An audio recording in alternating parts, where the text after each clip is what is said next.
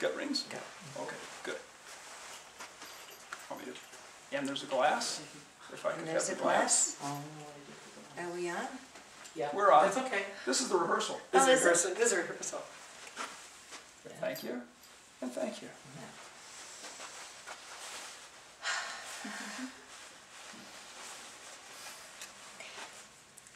Well, Susan, Michael, I want to welcome the two of you here this afternoon. On your behalf, I want to thank Emily and Andrew for being your witnesses too. While the three of us are here to officiate and witness this, this is really only about the two of you. In the years to follow, you're going to be able to remember this time with fond memories as a very intimate time in your lives. So we're gathered here to unite Susan and Michael together in marriage. Marriage is an institution that's regulated by governments and it's sanctioned by religions. It only becomes real in the hearts and the lives of two people. And so this celebration, it's only the outward sign of your inward union of hearts. And marriage as such can be the most tender of all relationships that we choose to have in life. Let us pray. Lord God, our Heavenly Father, we give thanks for this moment that brings Susan and Michael together in marriage. We do recognize with thanksgiving the journeys that have brought them to this time. We celebrate with them the hopes that they hold for their life together. We ask your blessing upon them to sustain them through those difficult times that do come to every relationship. We pray that they may continue to find in each other the resources that will nurture their marriage. May they continue to grow together. May their love for one another deepen with the passing years. We pray this in the name of our Lord Jesus Christ. Amen. Well, now all peoples of the world throughout all times have recognized marriage. It's fresh. Okay. Might need it for him though. Okay. Let me know. Okay. I put a couple clean ones in there before coming.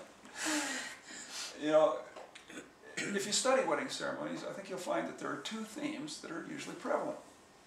The first theme is they try to give you advice. And the second one is they do offer you a blessing or a wish for the best. And with tremendous insight, and yet very simply, the words from an Apache song, their form of ceremony, have it translated this way. Now you will feel no rain, for each of you will be shelter for the other. Now you will feel no cold, for each of you will be warmth for the other. Now there's no more loneliness. Now you are two persons, but there's only one life before you. Go now to your dwelling to enter in the days of your life together. May your days together be good and long upon the earth. Now comes some of that advice stuff I'm supposed to give you. Yeah. First of all, happiness in marriage, it's never been a thing that just happens. First of all, a good marriage needs to be created, just like you're doing now. Each one of you had to live the lives that you've lived before you met. You had to go through what you've gone through to be the person that you were when you met. And since the time you met, even though it was super like it, instant. It was. At the same time, you've grown. It's obvious to the three of us, the two of your best friends. And you do respect each other, and you do trust each other, and you do really love each other. And those are the foundations for a wonderful, beautiful marriage. Well, as Michael and I definitely know, if you want to keep things running smoothly, they've got to be maintained. Gotta be made. Maintenance, it's a big word, maintain. And it's no different in marriage. And it's the little things that often are the big things. It's never growing so old that you can't hold hands, because the way you're holding hands right now, little squeezes, it says I love you in ways that words could never express. And at the same time, it's probably important to remember to say I love you at least once a day. At least. At least. It's never going to sleep angry with each other, and it's in no time taking each other for granted. This courtship of yours, it shouldn't end with your honeymoon. This courtship, it should continue through all of the years to follow. It's having a mutual sense of values and common objectives. It's forming circles of love that gather in your entire circles of families and friends. doing things for each other, never in an attitude of duty or of sacrifice, but with a spirit of joy, and demonstrate that gratitude in thoughtful ways. While it's obvious you think the world of Michael, it's never looking for him to be wearing a halo. And Susan has been the answer to your prayers and your dreams, I know that. And it's never looking for her to be wearing the wings of an angel either. And the idea behind that advice is you never want to love somebody so much you think they're perfect. Right. That's Right. way too high a burden Right. to put on anybody. But it is cultivating plenty of flexibility, patience, understanding, and a sense of humor. It's also having the capacity to be able to forgive and to forget while giving each other the atmosphere in which each of you may continue to grow. And so it is finding room for things of the Spirit, that common search for the good and the beautiful in life.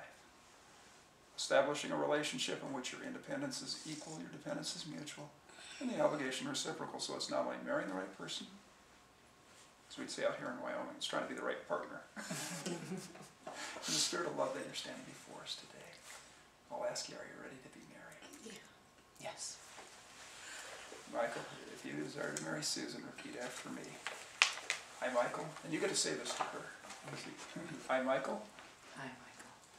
do take you, Susan, To take you, Susan, to be my wedded wife, to be my wedded wife, to have and to hold, to have and to hold from this day forward, from this day, for better, for worse, definitely for better, for worse, for richer, for poorer, for richer, for poorer, in sickness and in health, in sickness and in health, to love and to cherish, to love and cherish, for as long as we both shall live.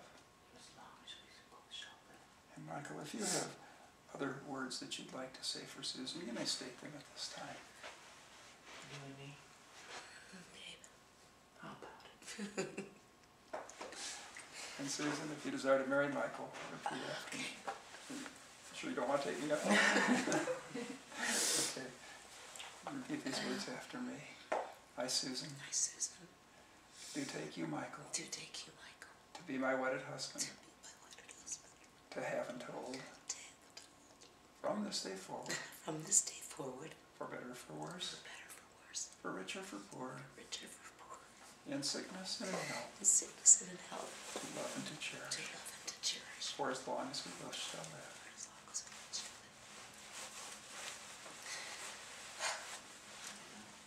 I said it wasn't going to. And you have these rings that you're offering as symbols of your love for one another. Let these rings say to all that your love for one another is deep and that your commitment to one another, that it becomes everlasting. Michael, if you take Susan's ring and placed upon her ring finger with these words, with this ring I thee wed. With this ring, I be wed. Susan, you may take Michael's ring and place it upon his ring finger with those very same words, with this ring I thee wed. With this ring, I thee wed.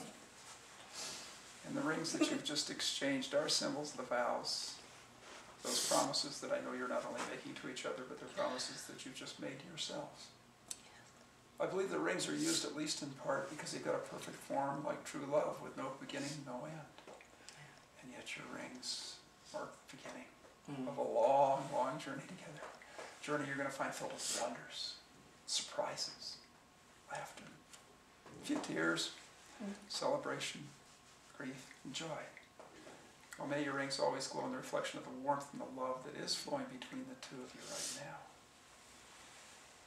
Solomon is the attributed source for the book of Ecclesiastes.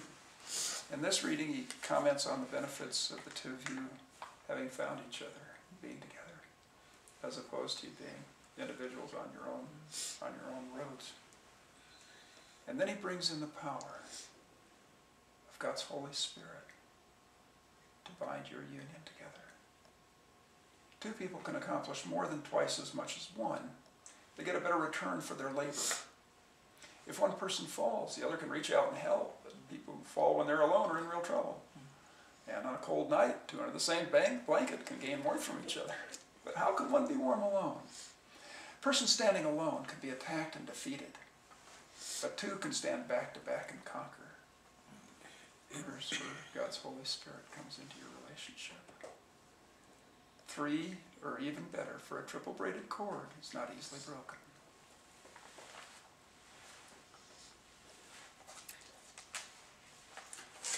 All things have beginnings, and our lives are really full of many beginnings. And yet I don't believe there's any really as special as the beginning of the commitment of two souls to each other. And so with this in your hearts, I want to say just a few more words to start you, Susan, and Michael, out on your brand new beginning together. And so may your marriage bring you all of the exquisite excitement that marriage should bring, while life grants you patience, tolerance, and understanding. May you always need each other, not so much to fill an emptiness within you, but so that you can both find your own true full potentials. In so many ways, your relationship should be like the relationship that this valley has to those mountains across there. When you look across there, you'll notice those dramatic differences. And it's the differences, it's the contrasts that act as complements, making each more powerful, each more beautiful because of those contrasts. So let it be for you, when you find you've got a contrast in your relationship, may you put it in the form of being complementary. Yeah. And may you always need each other, but never out of weakness. May you want one another, but not out of lack. And may you entice each other, but not compel each other, and embrace each other, but not encircle each other. May you succeed in all those important ways with each other, never failing in the little graces, and may you look into each other, often finding things to praise and say, I love you, and take no notice of each other's small faults. And should anything ever try to come between you, may you both have the good sense to push it out of the way and take the first step back together. Yes. And may you continue in that mystery, because I can see you're already there, that continue in that mystery that's the awareness of each other's presence. No more physical and spiritual, but a complete and total awareness. With these words in mind, I have a deep love with the two of you. So obviously have, may you continue to find your future filled with dreams and triumphs and love and laughter. And a new beginning, each and every day. For as much as you, Susan, and you, Michael, have consented together before God in the presence of this company by the power vested by the state of Wyoming, I do pronounce you as husband and wife. Now, in the breaking of the glass is a tradition that originally signified the destruction of Jerusalem and the community's hope for its rebuilding, its restoration. Also, many different other things have been said that this can symbolize. One of them is, should breaking of this glass be the worst thing that ever happens in your marriage? And when this glass is broken, it's customary to shout Mazel Tov. Are you ready? Mazel Tov! You did it. Wait, he didn't tell you to kiss me. You may kiss your husband.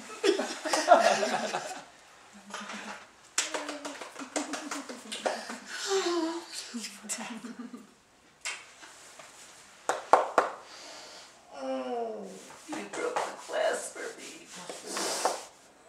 Thank you. Thank you. Congratulations. Come on in. Thanks for letting us be your witness. Thank you so much. Oh, Thank you so that much. was so beautiful. Yeah. Yes.